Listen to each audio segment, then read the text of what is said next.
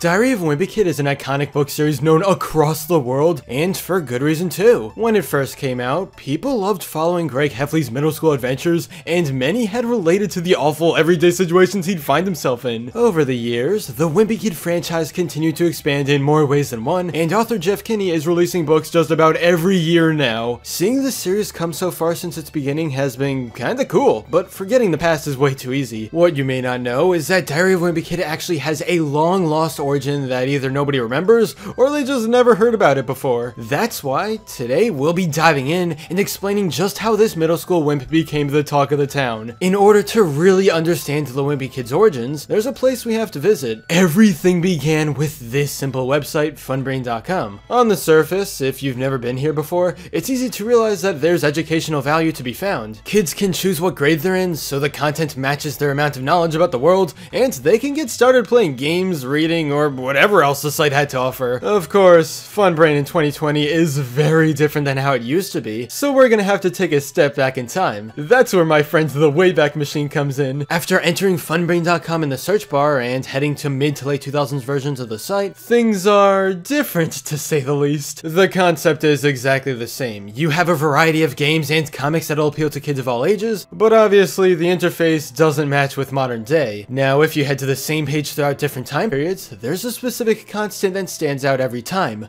Diary of a Wimpy Kid. Keep in mind, some of this was appearing before it actually ended up hitting shelves, and yeah, what you're looking at right now is the original Wimpy Kid journal pages. Each and every day, Jeff Kinney would upload a new page, meaning that people would always have something to look forward to. Throughout the years he worked on this, he was actively trying to get it published and out into the world so that everyone would be able to read it, as opposed to just visitors who went to funbrain.com. The especially cool thing about Online Diary of Wimpy Kid is that it's not an exact copy of the journals you all know. Sure, the majority of events and pages are relatively the same, but there are still a few differences that can be seen while reading. The Wimpy Kid fan wiki goes into heavy detail about what makes the online version unique, and here are a few examples. In this version, various brand names are present. For example, the console Rally owns is a PlayStation with 42 games. Also, Greg and the other boys are seen playing their Game Boys at soccer. In this version, alcohol references are made, such as when Roderick's party was discovered and him consuming it. In this version, Manny is 5 instead of 3. There's a ton of these differences, and you can find the full list of them on the Wimpy Kid wiki if you're interested. Basically, Wimpy Kid Online could stand out as something a bit more mature than the books that were eventually published in 2007. The reason there are so many small changes is likely because of legal issues. You need permission from copyright owners for certain things to be mentioned. You also want to target your book to younger audiences, so any mature topics would be taken away. Throughout the years, as Greg Heffley was becoming popular online, Funbrain would do whatever it took to promote these journal pages. For example, in the Fun Arcade, it's a board filled with minigames. Each space is a completely brand new flash game that you have to beat to progress to the next one. I have incredibly fond memories of playing this a long time ago, and I do remember seeing a bunch of ads for Diary of Wimpy Kid. More specifically, during the game Mighty Guy.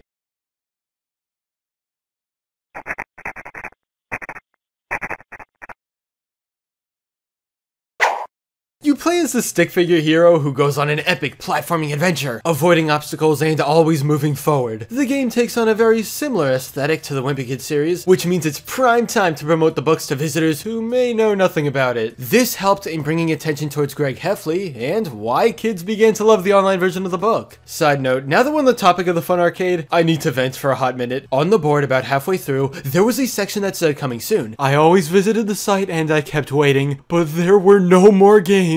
Those were some of the darkest days of my life, and I don't think I've ever truly recovered. Funbrain, why you gotta tease us like this forever? But back to Diary of Wimpy Kid. This series actually might not be around today if it wasn't for its original online version. With pages posted every day to gradually build up interest, Jeff Kinney knew that kids were having fun reading. The amount of popularity it received on the website is exactly what allowed Diary of Wimpy Kid to get published in bookstores worldwide in 2007. Whenever you have some free time and you're just really curious about Greg Heffley's origins, I recommend seeing how his middle school adventures started on Funbrain. What are your thoughts on all this though? Do you have any experience on funbrain.com, or is this the first time you're hearing about it? Let's talk in the comments.